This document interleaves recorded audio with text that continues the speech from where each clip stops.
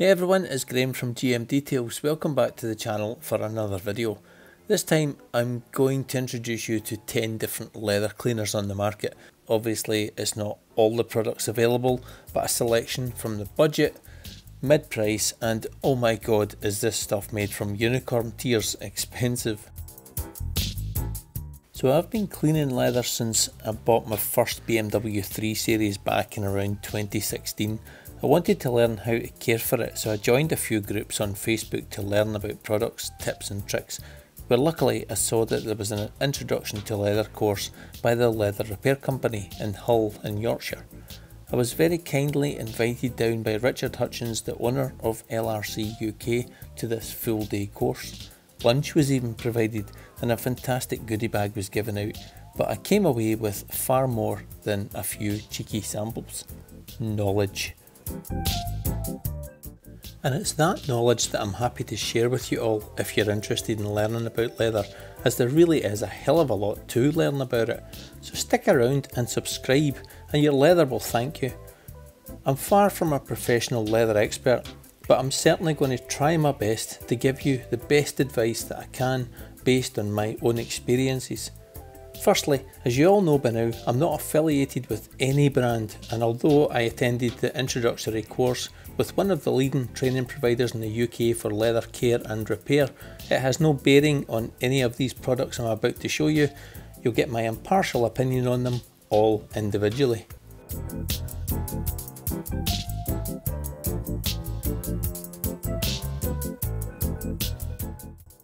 So I'm going to skip over identifying leather, as that's a whole other video, and I'll cover that when I come to make the mega test cleaning ability video, where these cleaners will be put to the test with general spills from normal use, tea, coffee, kids, etc.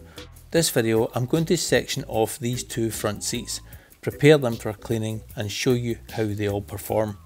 So to start with, if you're worrying about whether you have real or synthetic leather at this stage, don't worry.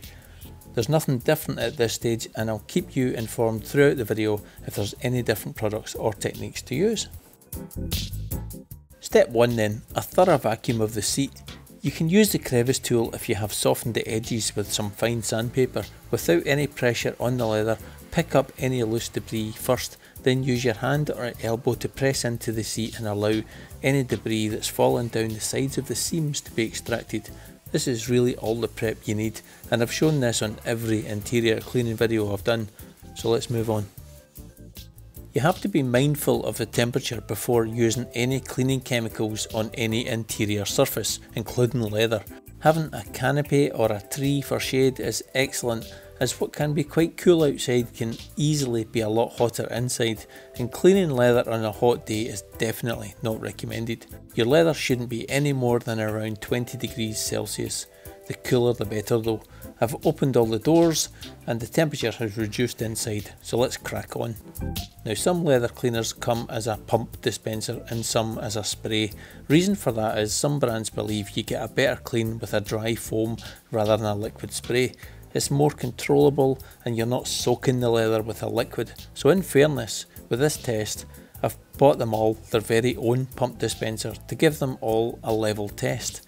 They will all deliver exactly the same amount, and I'll be using the bamboo pads from the Leather Repair Company to clean each section. So I've managed to get 10 sections of leather on one seat, so there are a few limitations there. Remember, this isn't a test of the cleaning ability of the products, although we'll see that to an extent. It's mainly an introduction to what they're like to use using different cleaning media and tools. Now they're also only marked on the bottom with what they are, so the test will be completely a random selection. First up is Leather Repair Company LRC1 Leather Cleaner.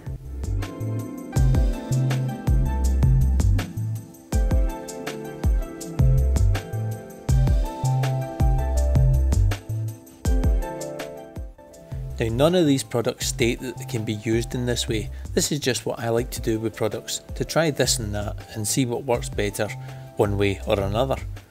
What I'm feeling straight away with the LRC1 is it's drying very quickly as I'm using the bamboo pad. I think the foam is being drawn into the pad and it's left nothing to be wiped away with a cloth.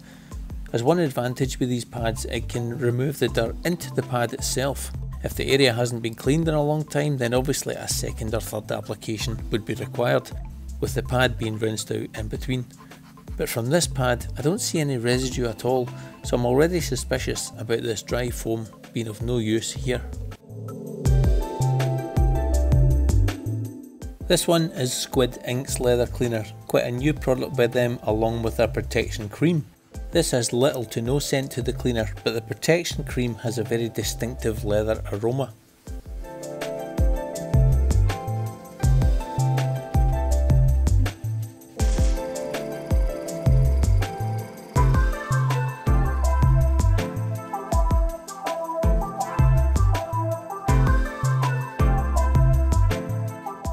Looks as though it's slightly wetter, but again the pad drawing up the foam and leaving it with no residue visible on the pad itself. Garage Therapy 1 Leather Cleaner, another relatively new product to the market in collaboration with Colourlock, another leading leather care and repair specialist. This one being made specifically to Garage Therapy's specifications. It's a completely clear liquid with no leather scent to it at all.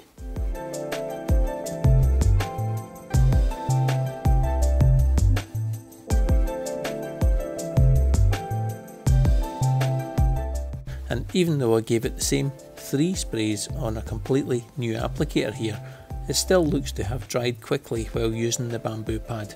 Of course, Garage Therapy recommend you use a brush to apply it, but we're giving all of these the exact same chance, and this is the first time there's been some grime residue on the pad. OCD Finish Cow Food Leather Cleaner. Really good name for it. This one's a really strong scented product, very deep and musky leather scent like a horse saddle. Produces similar foam to all the rest and behaves in much the same way whilst applying, but very little residue on the pad again. An optional step after you've cleaned your leather is to take a clean damp cloth and lift away any residue of the cleaner from the seat, if there is any. Sometimes it's only really noticeable in the bucket afterwards, but it does kind of go against the whole ethos of using foam to prevent soaking in the first place. The first 2 from Leather Repair Company and Squid Ink had no residue left, but at the back from Garage Therapy and here again from OCD Finish, it seems that there's a soapy residue being reactivated by the damp cloth. It might not be an issue, but one that's certainly worthy of mentioning. Personally, I'd not want any cleaning chemical residue left behind, and that's why I use this damp cloth method myself, just to be sure. Here's one of the most expensive cleaners here, Tac System's Leather Cleaner. If you've never heard of them before, they're a Korean brand, normally known for incredible paint protection products, so I'm really hoping this will be something worth talking about.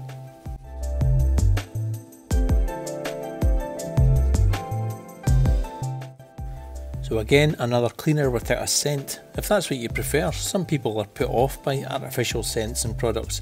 This one does look to have been really effective on cleaning ability, and apologies for the blurry shot there of the pad. AutoGlym's leather cleaner now, and this was so nice to use. Spread over the area very nicely, worked in very well, but I didn't notice any discoloration to the pad, and the scent wise it's an interesting old leather scent as I would describe it. Actually quite suits the product really.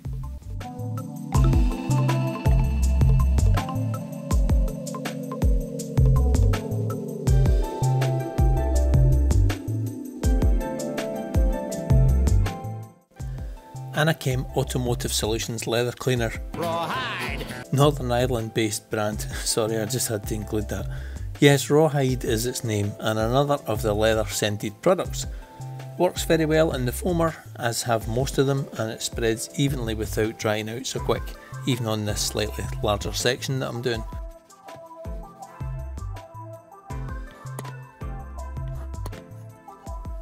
Next up is LTT Leathercare Auto Foam, designed to be used in the foamer, and out of all the products that we've used, this is the most chemical smelling, and on application you can see it drying very quickly, so you'll need to reapply more often than others using it this way. Finishing down nicely enough though, but again no noticeable residue on the pad that you could see. just to give that final damp cloth wipe over the seat to remove any cleaner residue, and the only slight foaming is from the AutoGlym side. But remember, only 3 of these products are actually designed to be used in this way, so we can't take this as any reflection of the product's ability. I was just interested to see if they could be used in this way.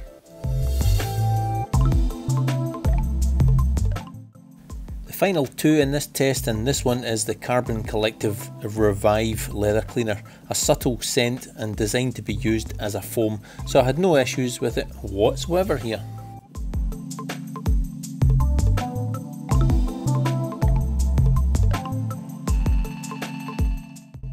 And finally, leather cleaner from Autoglanz. Same story, foamed up very well, applied and spread evenly, no scent to this one either, but neither of the 2 showed any dirty residue. Not surprising really, as headrests don't really get that dirty. Well, not in my car anyway.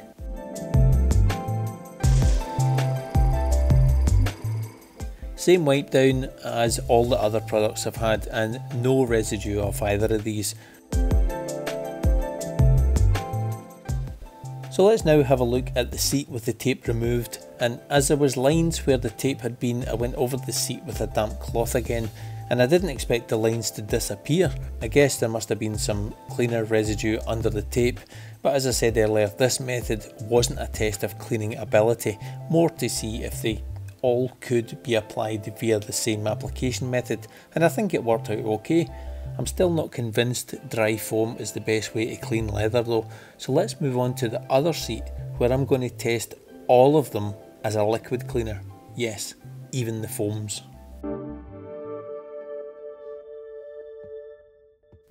I've got a selection of horsehair brushes here from various brands which I'm going to be randomly picking up and using. To be fair, they all have a very similar brush density and feel to them, so none of them will have any particular advantages over each other. First up, in no particular order, is AutoGlym Leather Cleaner. Just a couple of sprays, and there's no need to lean too heavily with the brush. It's not a scrubbing brush, just let the bristles do the work.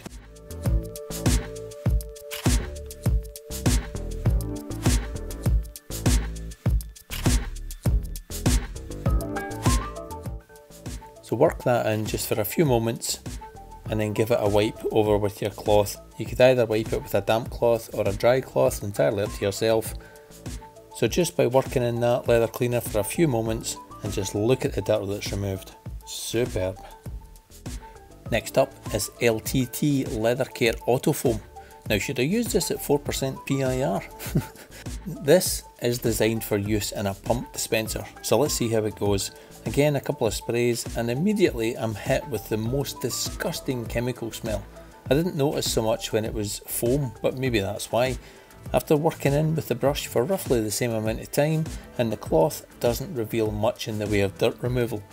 There's a little bit, but nowhere near as much as the AutoGlym, so that's a bit of a disappointment. Next is Rawhide from Anachem Automotive. Small section at the back for them this time. If you notice, not a lot of them are actually foaming up at the moment, and there's a very good reason for that, so stick around and I'll reveal the reason shortly. Wipe away the residue again from the leather with a clean, fresh cloth.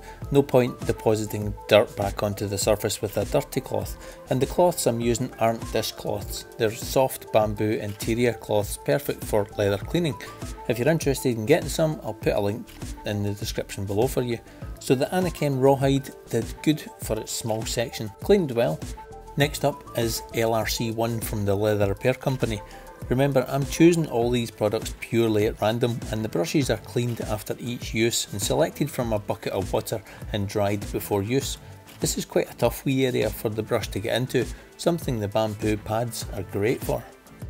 And the wipe down for LRC1 reveals a good level of dirt removal, and this product is designed to be used as a spray. OCD Finish Cow Food Leather Cleaner now. Comes in this handy 250ml bottle and comes in at around £5 to £7. Good size for the glove box, but not for a large project of say a full interior of a Range Rover. Foams up very well indeed, and on wipe down there's that soapy residue again, which takes a few goes with the cloth to completely remove and reveals a bit of grime down the middle. Squid Squid Ink leather cleaner now, and all I have is a small sample of this, that's why I've got the small trigger. And these dispense less product, so I'm giving it a few more sprays for fairness. Now as I brush the cleaner in, it's not looking like a high foaming product, and it is designed to be used as a spray as well. I did promise you an explanation. What can happen is that if the leather has a significant level of dirt on it, it can impede the level of foam that the cleaner provides. We'll find out a little bit later on just if that's true or not. The final wipe down reveals it's cleaned very well, regardless of not foaming up. So well done, Squid Ink. And now Tac System's leather cleaner, one of the most expensive at around 20 quid for 500ml. It's got no scent to it either. I've used it on the rear seats before and it seems to have very little user experience. Now that's okay if it's plain and you see good results, but in this case, as you can see from the cloth, there's nothing on it at all. Later on in the video, I'm going to use another cleaner on that area and see if it manages to remove anything that the Tac hasn't. Carbon Collective Revive, designed to be used in a pump dispenser, is around £11 for 200ml. So very much in the expensive category here. A very subtle leather scent with this one. I just wonder what would be the difference in volume between one pump and one spray is. If anybody knows that, can you please let me know in the comments? Thank you very much. And the cloth wipe reveals a good level of dirt removal, so that's a very good result for Carbon Collective. Autoglanz Leather Cleanse, just to be a little different. It's in the mid to low price category. If you can get it on a deal, shop around. County Detailing Supplies often have good sales on various bank holidays where you could pick up this 500ml bottle for as little as £6. Normally it's around £10, which is still good for 500ml. It's a spray on, work-in type of product, so ideal for a pad or a brush. Doesn't have a scent, so ideal for cleaning vinyl too. And on the label it also states it can be used on Alcantara, which kinda tells me it's quite a gentle cleaner.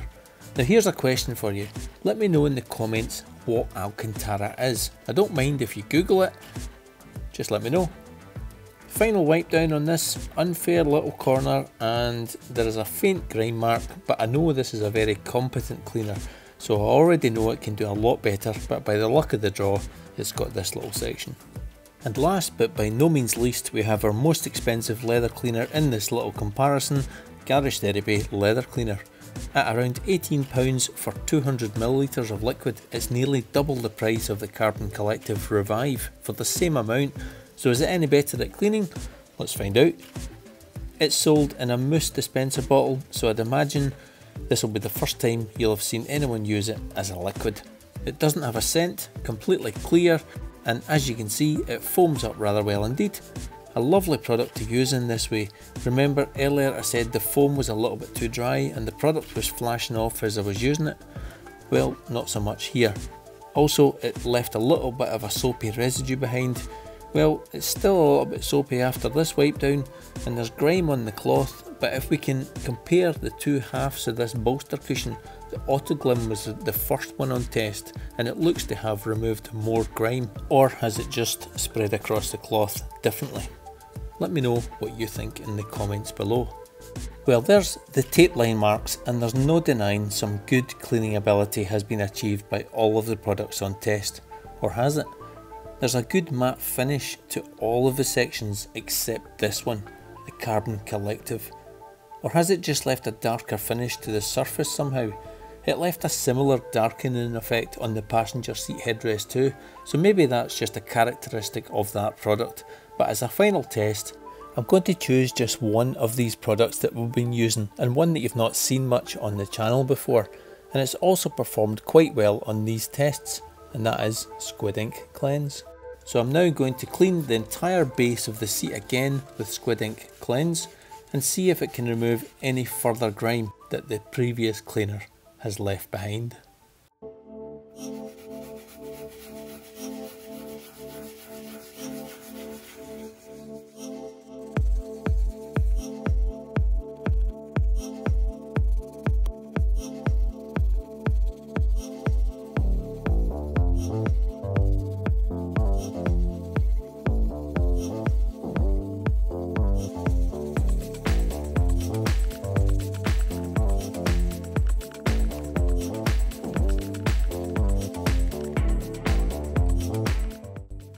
So if you remember, first was AutoGlym leather cleaner, and we have a clean cloth, so well done to AutoGlym for a perfect result.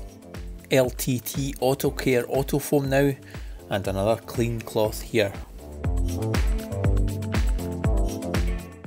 Same with Anachem Automotive Solutions Rawhide, an impressive result too.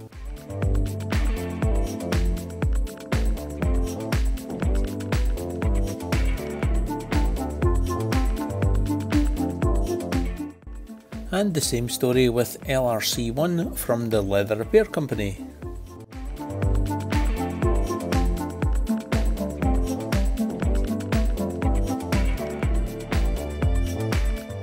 Not a single mark on the OCD finish cow food either.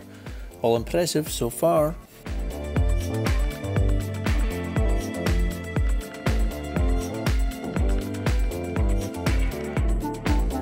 Now Squid Ink. After its impressive dirt removal on the first pass, it's actually removed a little bit more grime on its second go, including a brush hair. So maybe not as good cleaning power as some of the others.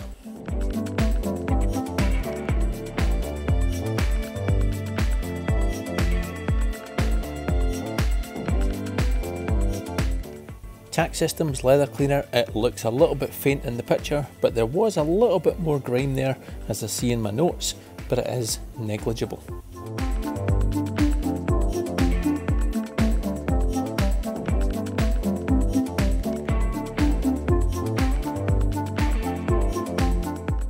Carbon Collective Revive, another one picking up some more grime. I wonder now if that darkening was still some dirt that hadn't been removed first time. Interesting.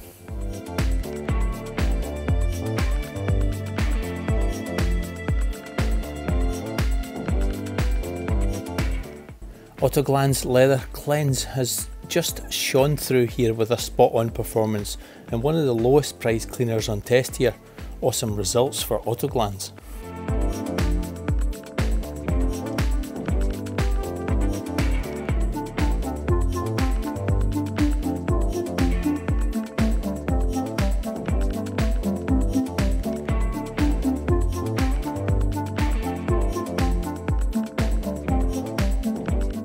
And finally, Garage Therapy Leather Cleaner.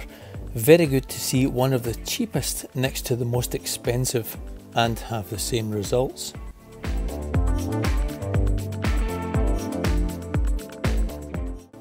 I know what some of you are thinking right now. Surfex HD would have cleaned that perfectly first time. Well, I'd personally not be wanting to use a degreasing all-purpose cleaner on my leather seats, whether they be vinyl or pigmented leather, which just means painted or dyed. Yes, it has a coating on it, but so does your car in the form of a clear coat. But we strive endlessly to protect that at all costs. Yet, all over social media, people are scrubbing away at the leather seats with thermoplastic pads and general salt-based degreasing chemicals because they're cheaper. You'd be as well washing your car with fairy liquid. It's the exact same principle as this. And you've probably already paid a premium to have leather in your car, so why not look after it properly? Which leads me onto protection.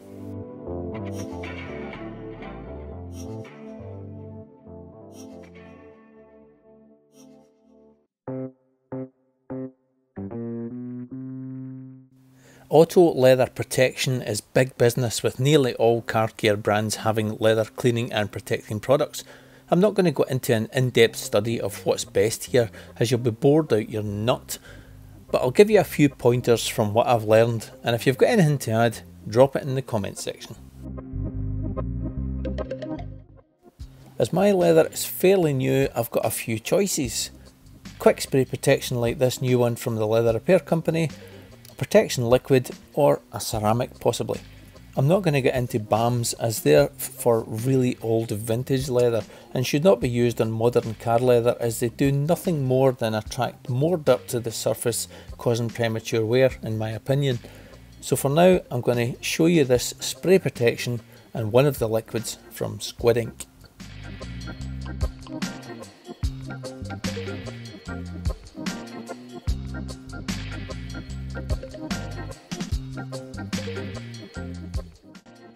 So this is called Leather Juice Protection. Think of it as a ceramic quick detailer for leather. Same idea. This forms a molecular barrier over the leather, protecting it from UV damage, stain transfer from clothing, and also a good barrier against food and drink spills. And the best of it is it can be used across real, synthetic and vinyl look leathers too, but it's only suitable for leathers under 3 years old, presumably as it bonds to the protective layer on top of the painted surface and not the leather itself, which is underneath the dye. It doesn't mean you no longer have to clean it again or reapply protection.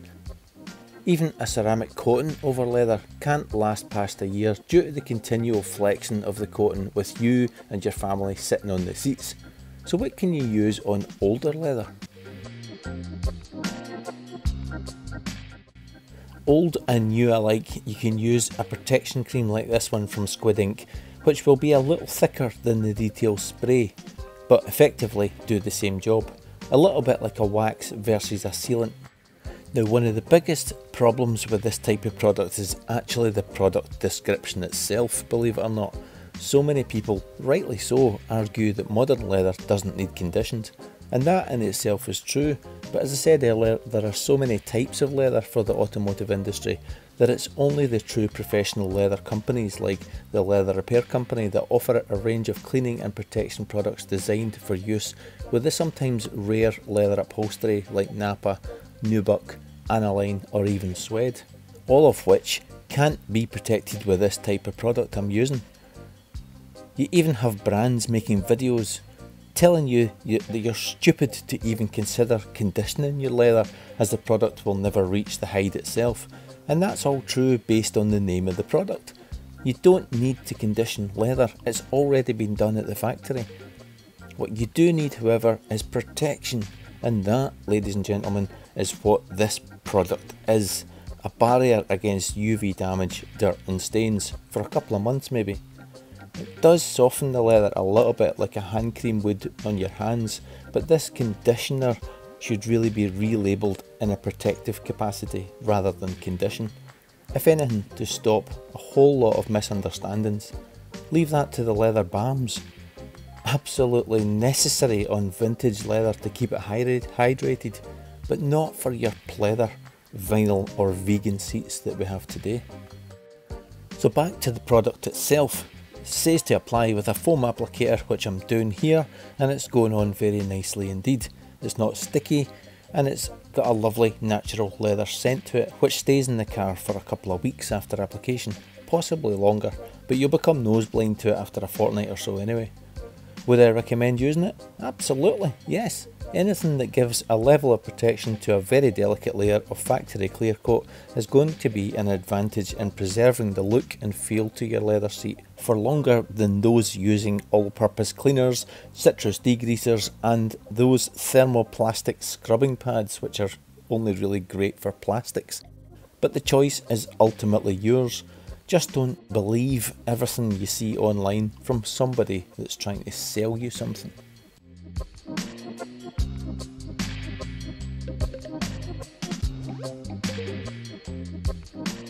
If you have a query on which product is best for your own car, let me know and I'll do my best to help you.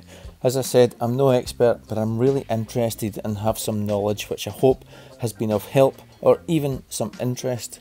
This video has taken a lot of my time to put together, and coming up soon I'll be taking these 10 cleaners and more and putting them to the test with some very difficult tasks. Should be interesting. Until next time, take care.